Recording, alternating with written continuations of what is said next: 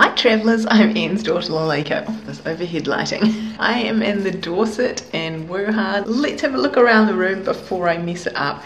So I'd originally been booked in just a standard room, and that's fine. But I asked on arrival here if I could pay to upgrade, and I think it was an extra 200 RMB per day.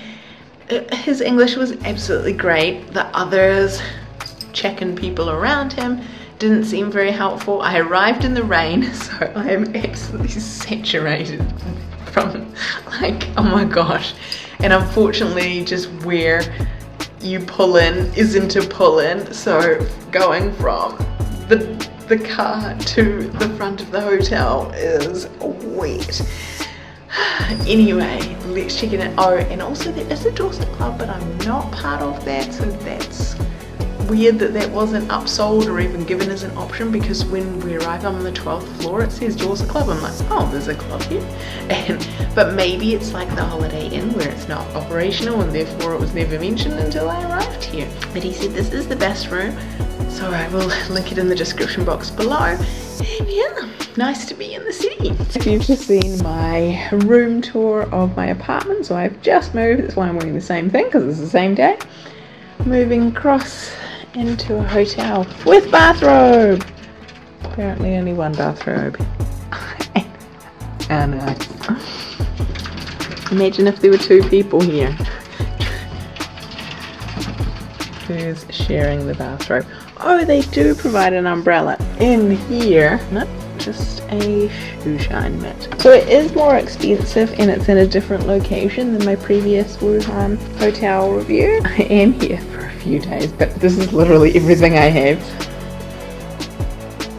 I'm so pleased to see a lazy butler though. I feel like we never see these anymore. Some good desks, I get some work done. Now apparently this is a king size bed. Oh, there's the slippers there. For such a big room, I feel like the bed should be bigger. And yeah, it's a nice place to chill. Oh, now I wonder why they've got earplugs. Does that mean this place is noisy? No, oh yes, there is a USB charger. Yes, oh that's nice. And an iPod dock. Well, that's old. The view is nothing exciting. Nothing exciting. So it must be 230 RMB per day for the breakfast. He did say that it's Western and Chinese. I always am a little hesitant with these places because obviously it's for the local market and sometimes the Western options are not that great. Hours are pretty short, from 7 till 9:30. There's a bag. Oh, that's cute. Remember to bring your passport and your health code.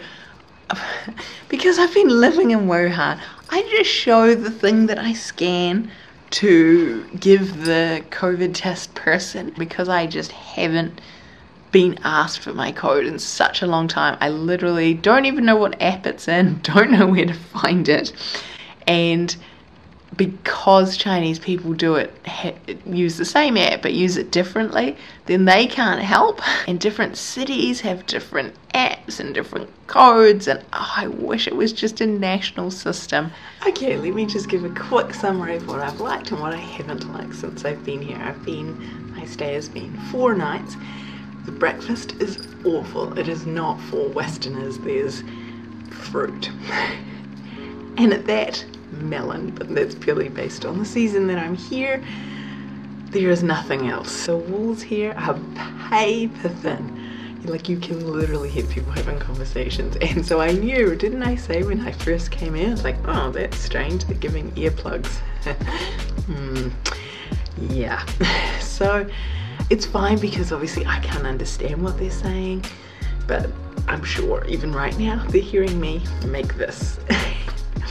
What has been good, I'm glad that I upgraded. The space has been really, really great and to enjoy, and definitely the bathtub has been the highlight. There are a few amenities missing. There's no body lotion, there's no pump soap, there's only this little, because they have cleaned in here today, there's only this for hand soap in this area. And yeah, they're just really missing a few key items just here on this vanity, which is a shame. And definitely towels. So this is how many towels they give you. And they've been very prompt. I've had to call housekeeping a few times since I've been here to say I need more towels. Also because the shower leaks, you can see how it just naturally is open here. So this bathroom floor is completely saturated, and it does actually say here, caution wet floor.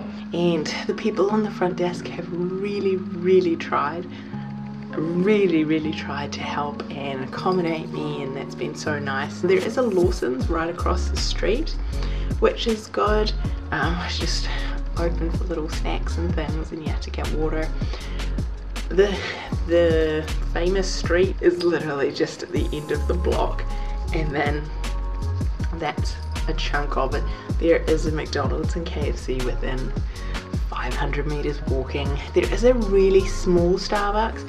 I did walk a little bit further down the street and found a bigger one. I did go into Zara. There is a Muji. Certainly for the location here, it is a bit of a pain coming in the DD, coming back from places, because these are little old streets, and so depending on the time of day, the traffic can be quite bad. You're at a bit of a standstill.